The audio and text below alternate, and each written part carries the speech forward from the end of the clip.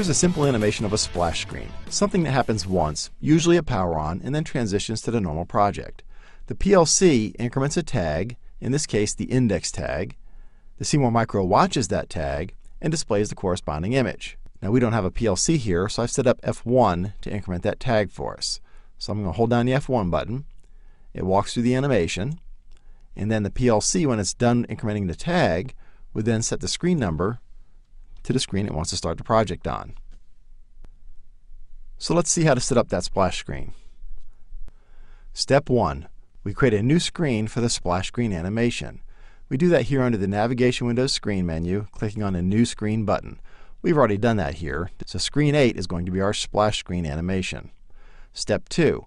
We need to tell the C-More Micro to use this as the first screen after power on.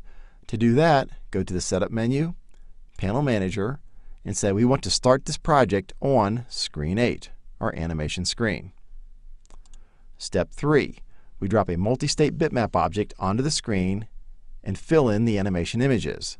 There are several videos showing you how to use the multi-state bitmap object to create animations.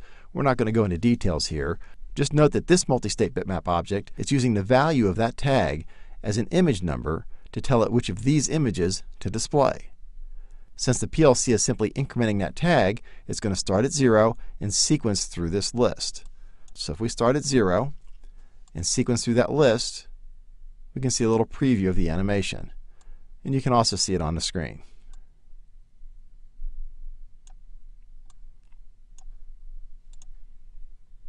Step 4. Set up the C-More Micro to watch the PLC for screen changes. To do that, we go to our Setup menu, PLC to Panel, the PLC to Panel tab, and we tell the C-More Micro to watch this tag on the PLC for screen number changes. We enable that feature, and we're ready to go. So let's go ahead and kick off the simulator so we can watch this from the beginning.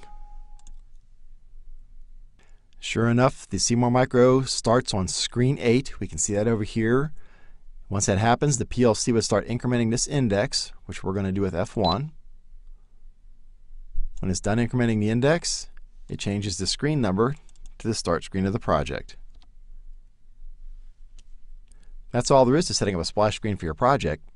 Please be aware that these kinds of things are a huge resource hog and take a lot of time. But if you have some extra time and you're feeling creative, this is a fun thing to play with.